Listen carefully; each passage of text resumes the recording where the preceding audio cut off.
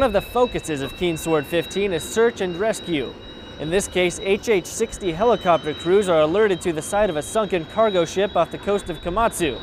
American and Japanese crews, complete with pararescue jumpers, must work together to rescue any surviving passengers. Japanese air rescue sets out first to locate the site of the disaster, calling on American support due to the number of survivors in the water. This type of response is something that we would do unilaterally as the U.S. only to potentially a U.S.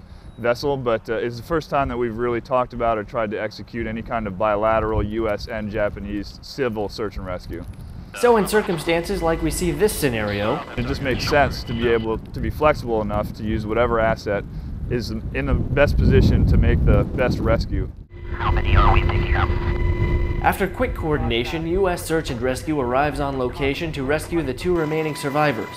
Japanese air rescue has collected 3, and all this communication made possible by an additional resource. We had a fixed-wing aircraft overhead who is acting as the rescue mission commander, and that's a pretty key coordination piece, so that you've got somebody who has a detached view of everything that's going on below him and can communicate to everybody who's involved to help keep people apart, keep people from running into each other.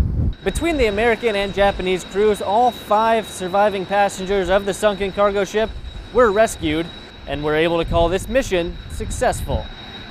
Reporting from Komatsu Air Base, Japan, I'm Staff Sergeant Mike Lahrman.